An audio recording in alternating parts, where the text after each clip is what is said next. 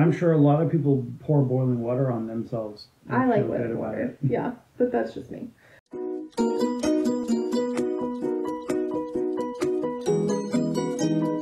Hi everyone, welcome back to another fun Fairvilla University Quickie.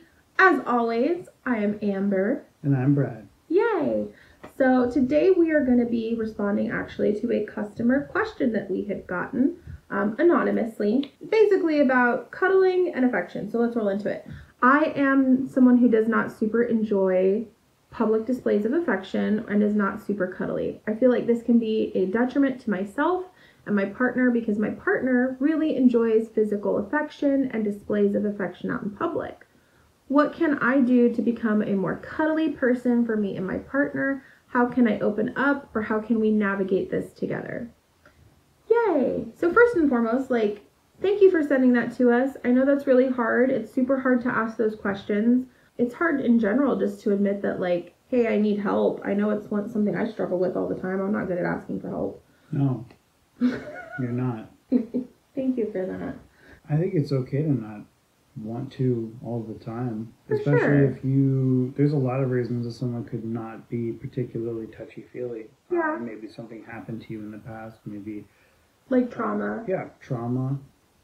Or just not being, it doesn't even need to be that serious. You could just not be somebody who enjoys a lot of physical touch or cuddling or public displays. I know public displays of affection, PDA can be really hard for a lot of people. I think that PDA was a little hard for me because I grew up very religious. That's just me personally. And it wasn't something that you did. You got in trouble, obviously. Technically dating wasn't even a thing. We were courting. When we got together, that was really hard for me to learn how to actually show affection. And I think in the beginning, I was overly affectionate. I was the kind of person that would hug to say hello, hug to say goodbye, that sort of thing. That's not a bad thing, though. No, but there's a time and a place for it, and I recognize that now older. So you'd say it's kind of a matter of consent, really? Consent is important. Like I said, there's a time and a place. I think that communication is the first thing you should do. Can I hug you? Yeah. Or I need a hug. Consent, no matter how long you've been together, we've been together for 10 years, and I'll still ask, especially if you're feeling overwhelmed or tired, it's been a long day, hey, can I give you a hug? Can I touch you? Can I, pat your head or rub your hair? And if it's a no, it's a no. That's okay. It doesn't mean anything. Yeah, it doesn't mean that they don't care for you or your needs. It just means that sometimes the second party is overwhelmed or doesn't feel like they're at a mental ability to provide the affection you're requesting. So I think covering the first part, so step 1, communicate your needs or have them communicate their needs. I'd say step 2, what we kind of just talked about, is don't take it personally. Understand that their boundary may be there for different reasons and it doesn't always have to do with you, so don't get upset about it. It's just, it is what it is. They need that space for whatever reason, and it may not always be the space that they need forever. It could just be, I'm feeling especially if I've just done something gone to the grocery store, I'm going to feel super overwhelmed because I just did a bunch of different things. I'm not ready to cuddle. You don't just have to hug or lay in bed and cuddle. There's a lot of different ways you can show that sort of physical affection. You could be sitting on the couch holding hands, or you can be walking somewhere and just being touching. I feel like that's us a lot. Even just sitting next to each other and having your knees bumping under the table. It's kind of like touching, but you're not physically touching. So finding other ways to show that kind of affection. And there's lots of different reasons that you would need to do that as well. I know for us is we work together. I work at our corporate office here at Fairvilla, and Brad works as a supervisor at the megastore. So during business hours, we have to maintain a certain level of professionalism, but our company understandably doesn't expect us to be robotic. We're still human. So there's different ways to kind of show that, a gentle pat on the shoulder or different things that I'll still show physical affection without crossing a boundary, crossing a line, professional, but still fun and lovely. Third point, I would say, just try to navigate different types of cuddling that work for you. Yeah. I'd say another big thing that you can do is just figure out in your schedule when it works for you, not just cuddling in the sense of the word, but also like maybe spending 10 minutes together holding hands, doing that at the dinner table or something. The opposite rings true as well. I actually watched a TikTok recently where someone was talking about how they struggled with physical contact and things because of COVID, because of social distancing. That's a good point. And they lived with their partner who sometimes also needed that space, and what they called it was astronaut time. And what it is you're two astronauts and you're working together to keep the space station afloat.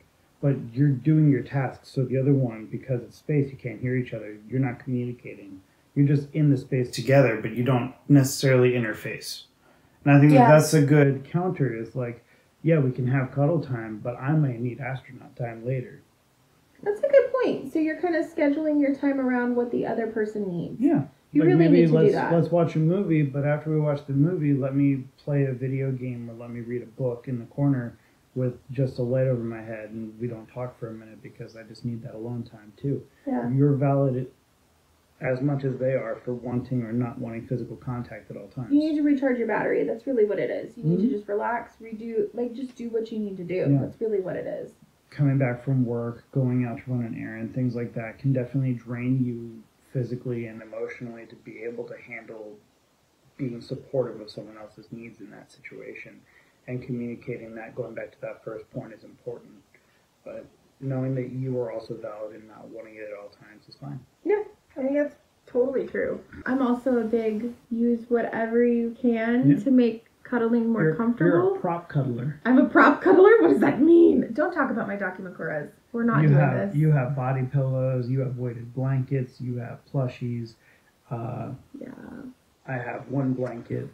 You have a sheet. That is not a blanket. I have a piece of 8 by 11 paper that I sleep with when I want comfort. Yeah. I just saw on Amazon that they sell human dog beds, and they're like large, rounded beds that have the sides on them. And that was something that I thought of, like, that would be great for cuddling because it's, you have this space for it. It's something that kind of encompasses you. It kind of it's soft, it's cuddly, it's warm. You're in this space, so not just kind of like scheduling time, but also like this is where we cuddle. Maybe finding a place that works best, somewhere that's quiet, or especially if you've got like the cuddle corner. I love that. Now, I want a cuddle corner. Non-millionaires also use couches. I also know of couples who like their intimate time is in the shower, but it's not like sexy time. Like they'll just shower together. They just wash each other's hair, wash each other's back, or like, just be in hot water together. Just think outside the box. It doesn't also have to be warm and fuzzy just because I like warm and fuzzy. It's okay if you don't want to cuddle. Just try to figure out times that do work for you. Make a schedule. Make a schedule if you can, whatever works. Not just around cuddling like we talked about. Try to find your astronaut time. That's also good. Figure out different types of cuddling or affection or PDA that work for you. Like communicate that out. Communication is the main foundation. That's your overall bubble. And just kind of put those stuff in there to kind of work through together. I hope that answered your question, the user who sent that to us. I really appreciate you reaching out again. I hope we answered it. Of course, if you guys have any other questions or want to put them down below, you can put them in the comment section. You can also reach out to us directly through YouTube.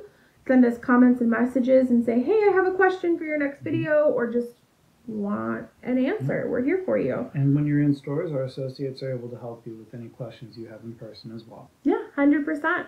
So thank you guys again for joining us. Don't forget to like and subscribe, and have a good one. Bye.